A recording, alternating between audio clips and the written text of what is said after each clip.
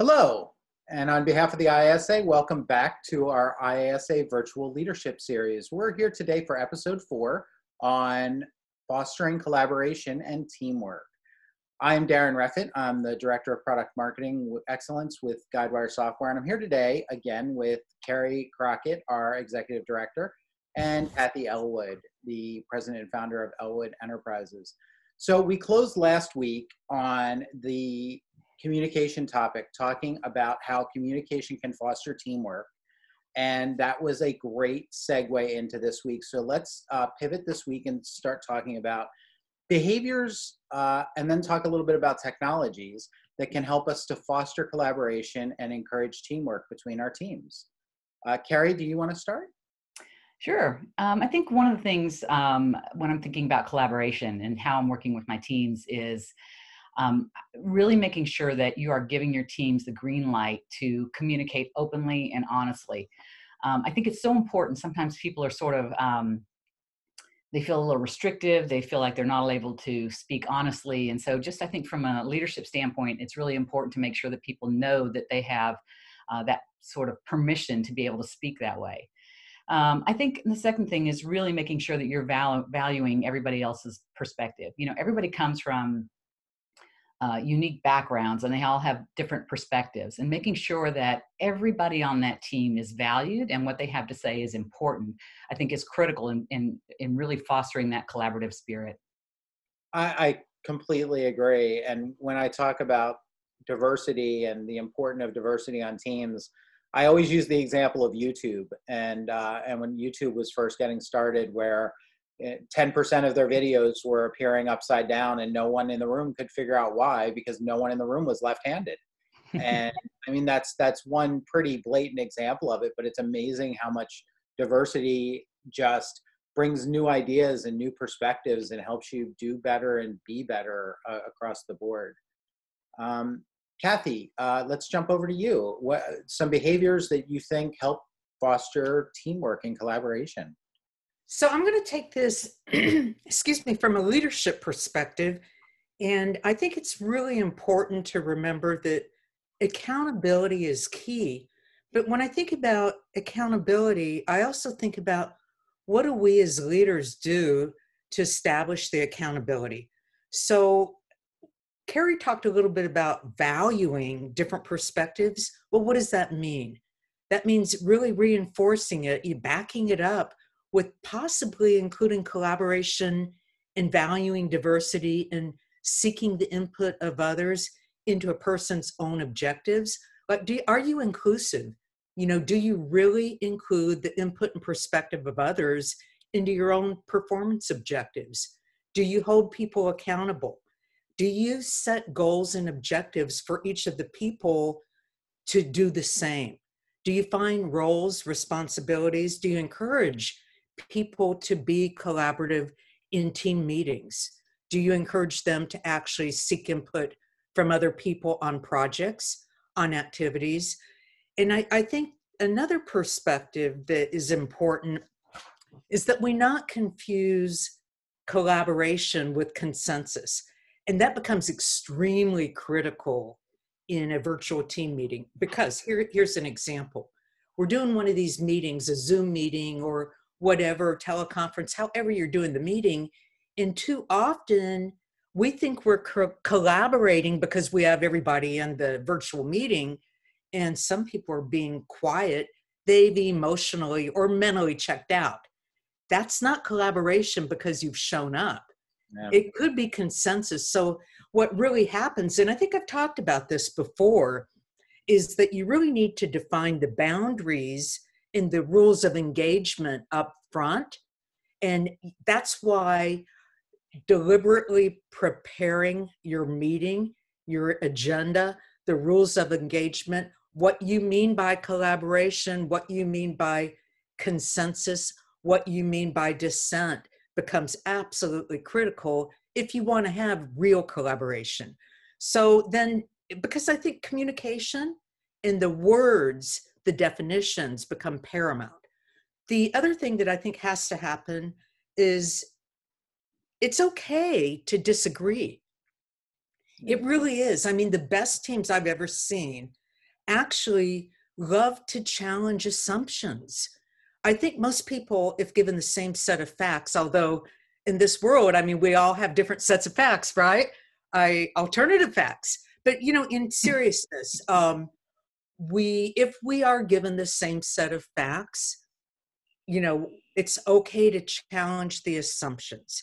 And one of the words I used to like to use with people is it's also okay to be politely pushy. Politely is the key. Challenge the assumptions. Ask, help me better understand how you reached that conclusion. Can you show me and give me your insight and your perspective?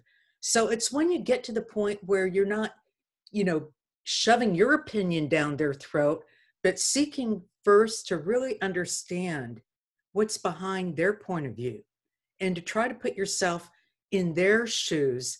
And it's called active listening, and really taking time to think about, what did that person say? Why do they want to do it that way? And is there something that I, as a leader or as a peer, am really missing?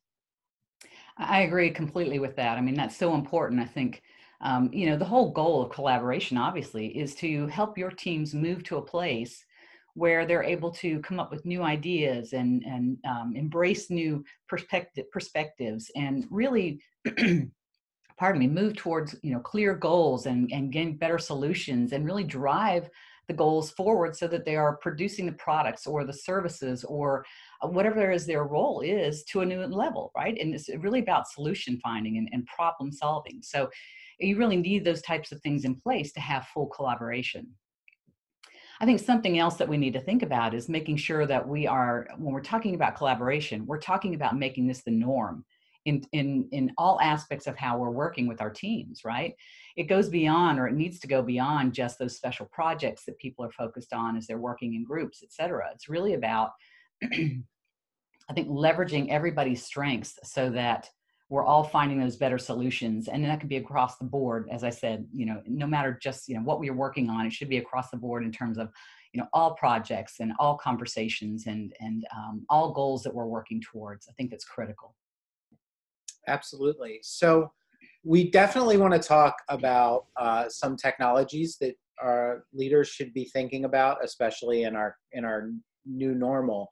But before we do that, one of the other aspects, of course, of teamwork is, how do you bring a sense of team, and how do you encourage people to feel like they're, you know, rooting for the same goal and all moving in the same direction? So why don't we talk about some fun ways or interesting ideas of ways that you can get your employees on your team engaged and feeling that team spirit? Because obviously, you know, if you're used to working in an office right now, you might be feeling very disconnected, and we're just not having those hallway meetings aren't happening, right? So what can we do virtually that can help foster those kinds of, you know, team feelings that keep us all moving together? Why don't we start with you, Cathy? Okay, I think I mentioned last week that a significant portion of people, in fact, I went back and checked my notes, 65% of people who work in remote environments have never had a team building experience online. And that doesn't surprise me. Well, I say it's time that they do. So there's all different kinds of ways. And instead of trying to, you know, grapple with what do we do, why not be creative and have a little bit of fun? So let's embrace COVID, okay? I mean, there's not much we can do. What is the worst, you know, thing that's happened to you as a work from home person since you've been here in the COVID environment? Like, what happened when you were trying to be online during a meeting? What was the thing that happened that just kind of like totally disrupted your day? Whether it be your kid, you know, coming in and, you know, making fun of you, you know, wanting lunch, crying, maybe, you know, somebody walked by. I saw one of those Facebook posts where somebody walked in without their, you know, jeans on. They had their undershorts on, and the wife was online, you know, trying to do a video conference. And she's just like, oh, you know, so, I mean, you could share your best, you know, Facebook story or your best Instagram post. You can do all kinds of fun things that get people laughing, and they don't have to be inappropriate, but, you know, get people to tell stories. And I think things that make people laugh and are fun, that show the personal side of you, that illuminate who you are, and also go a little bit deeper in sharing with everybody what you're going through too. And it's always good to start with the leader because it shows a little vulnerability. Yeah, I can't agree with that anymore. I mean, that is critical to make sure that that message is coming from the top down in a sense, and from the bottom up as well. I mean, we all have to make sure that we are being open with each other as we're going through this process, and making sure that we keep that human aspect front and center. I think to follow up on some of those things, in terms of how we're using some technologies in terms of making it sort of fun environment, because it can't always be about work, right? We don't have those opportunities in the hallways and casual chats in the break room, et cetera, like we used to. So what about things like, and this is pretty common at this point, doing those Friday afternoon happy hours where you schedule 30 minutes at the end of the day on Friday. Everybody gets their favorite beverage. You just kind of sit around and you just sort of talk, virtually. Share how your week went, share what's happening in your home life if you feel comfortable with that. I mean, those are the things I think that connect us as humans, as coworkers. And I think it's just so important at this time. We just started doing those, and we do them as a broad marketing team. And our CMO, Brian Desmond, every week someone brings up a topic that we'll do. One week we talked about what's your favorite movie. Last week we talked about if you could have one person in your home for a week during this all happening, one live person, who would you have? And people were selecting Ellen DeGeneres, or I just wanted a massage therapist. That's all I cared about. But so we started doing them in our smaller group, and it dawned on us that we were doing happy hours, but we switched it now. We're doing a weekly coffee chat a little earlier because we have 2 employees over in Europe who just weren't feeling like they were part of the team because we couldn't really make that happen. So we're kind of alternating them, because there's some people who, you've got people everywhere from the West Coast all the way out to Germany, and we need to account for those. And I think that's a critical point to make, Darin. I'm glad that you brought that up as it relates to time zones. I know we talked about it previously on another one of our series, but it's just important to make sure that you are taking those types of things into account, and that you do have those opportunities to include everybody. Absolutely. I think our team members both joined the first one of those we did this week, and I think they were excited that we thought about them, right? Because we'd had a couple of the other type. Cathy, any other thoughts on fun and things we can do? So yeah, this was actually this was one of my favorites so far. I'd been talking to people about some of the ways they're handling it. And this one woman happened to be married to a DJ. And the company she worked at had just right before COVID had outsourced one of their operations to India. And so, they were going through a huge, massive cultural change anyway. So what they did is they decided to get all Indian type music and learn Indian dancing. And so the director of the department decided to put on a dance show with her husband doing the DJ music, playing Indian music. And so during their meeting, their team meeting, she's doing dancing through the video. And I mean, like at first people were kind of blown away. And then I wound up telling the person that's telling me this story, it's like, this is so cool, because that gives you a side of that leader that you would have never seen before. And more important, she's building a bond between the teams. And more important, she's trying as hard as she can to do something to ease this stress of all of you. Cut her some slack. Yeah. And I personally, feel really strong about cutting people some slack. We're all going through stuff that we've never gone through before. This is a trauma, guys. Yeah. And it is really stressful. And the more that we can do as leaders to just let people know that we're going to get through this, but we need to all remember to cut some slack. Well, speaking of slack, the 2 different directions. Number one, we want to talk a little bit about technology, but there's also great ways that you can use Slack to do these kinds of games. On our Slack, we have a couple channels that I belong to. One of them is a local office about 30 miles away.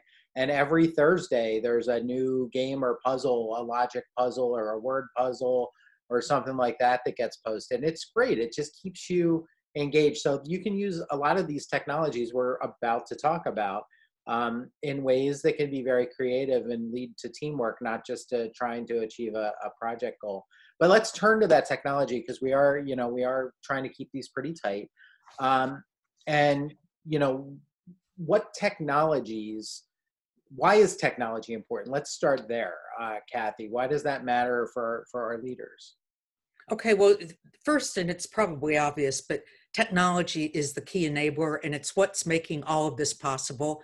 I mean, you can't shy away from any of these tools anymore. It makes your job easier. It makes it possible for us to communicate efficiently, effectively, and get the job done. It's the only way we would be able to be anywhere near as productive.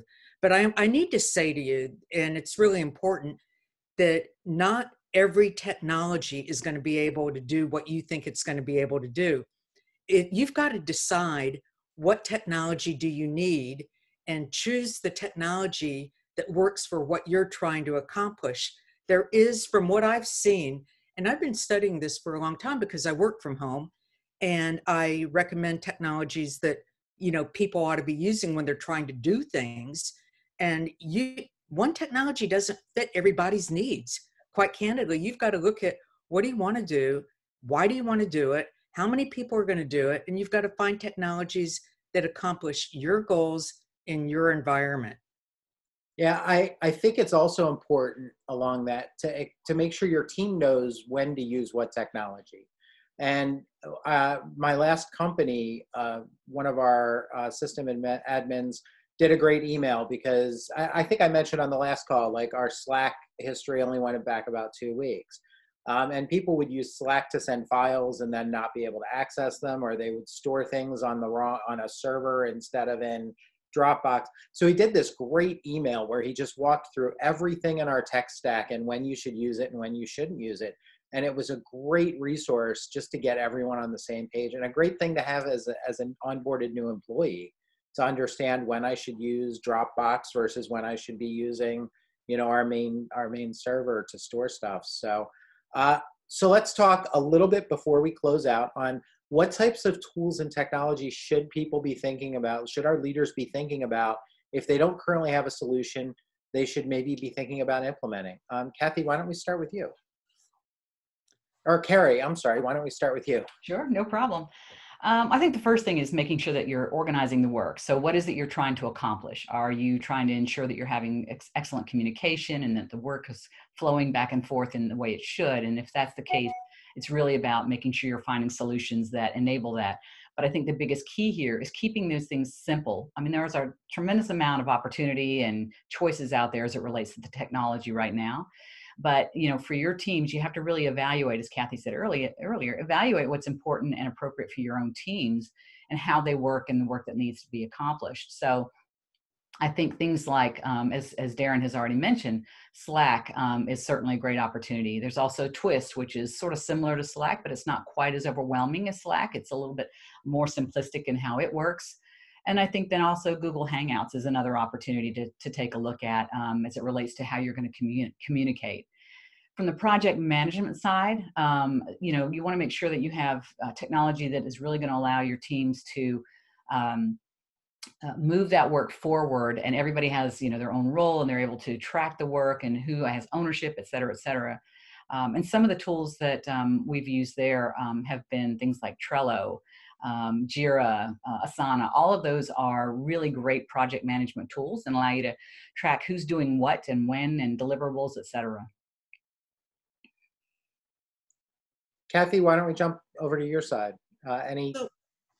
So what I'm seeing that I think is really key, it's not just about sharing files, but it's also about being able to make updates on the fly, if you will. You want to be able to see what you're doing and what I'm doing and communicate together, to do it collaboratively at the same time. So we're not having to constantly go back and email documents, and version management can be a beast, particularly in the virtual world. So one of the things I particularly like is Google Docs, but you've also got Dropbox and SharePoint and all these different file storage management systems, Trello. The other thing I think that is really cool is some of the workflow automation software that help you actually eliminate repetitive and redundant tasks and follow-ups. For example, Microsoft Flow, Monday, anything that helps you streamline your operating environment for the repetitive task, I think is good. Zapier is a good one to look at.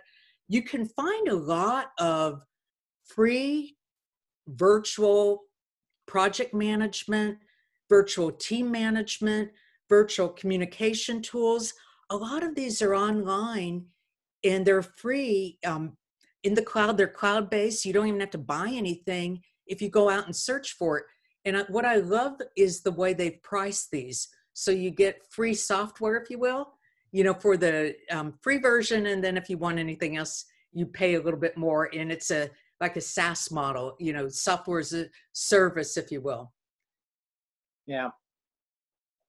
I will throw out, when you're talking about free software, one that I love that is a little bit unique is for actual team building. And it's not part of your normal tech stack necessarily, but it's called Tiny Pulse.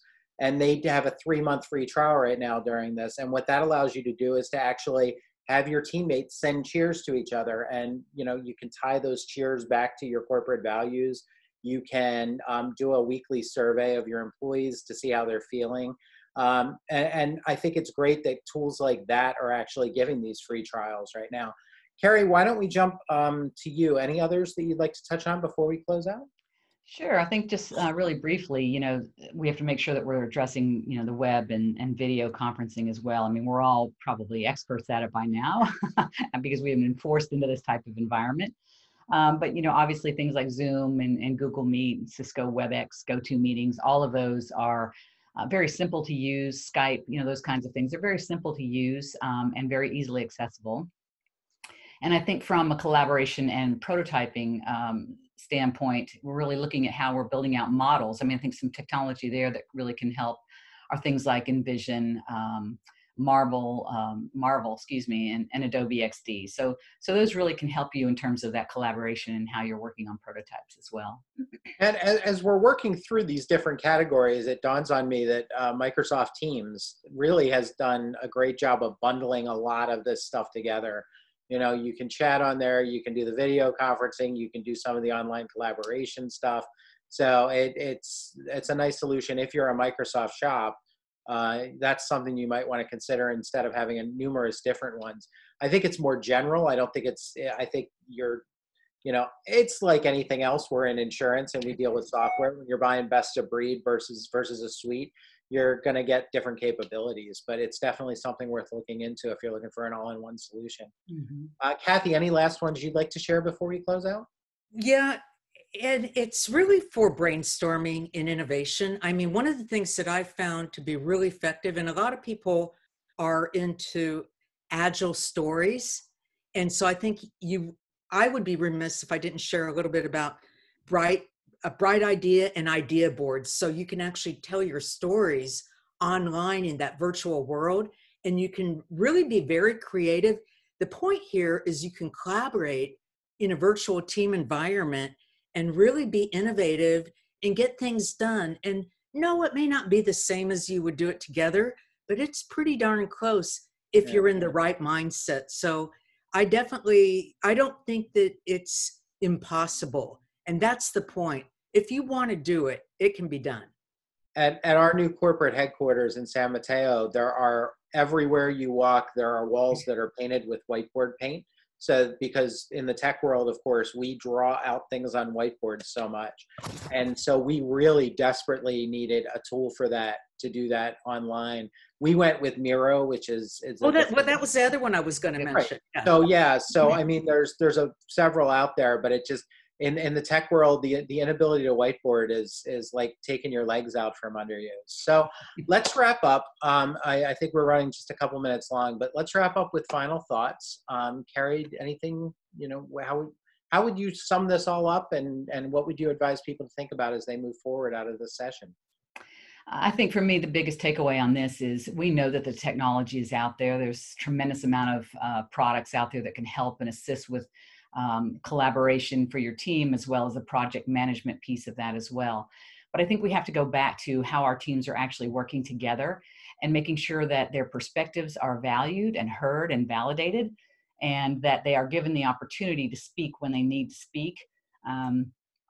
And really given that permission to speak honestly. I think that's critical, because if, you can have all the wonderful technology in the world, but if people still feel they don't have the authority or the permission to speak their honest truth, I think that you're not going to have the full collaboration and teamwork that you really want for your team.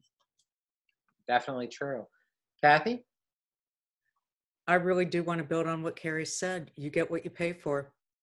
If you want collaboration, make it part of the person's goals, make it part of their objectives, and reward it. Oh, definitely. What gets recognized and rewarded gets done at the end of the day. Mm-hmm. Well, listen, thank you both for joining us again. And next week, I think we're going to shift gears a little bit. We're going to start talking about culture and how you can manage workplace dynamics, especially as culture has moved from being in the office to being online. Those of you in the audience, thank you for joining us. If you have any questions or challenges you'd like us to cover, please leave a comment in our YouTube page or tweet at IASA Inc. or tweet at DM Reffitt, and we'll make sure we cover it on our next session on corporate culture. Thank you and have a wonderful day. Stay safe.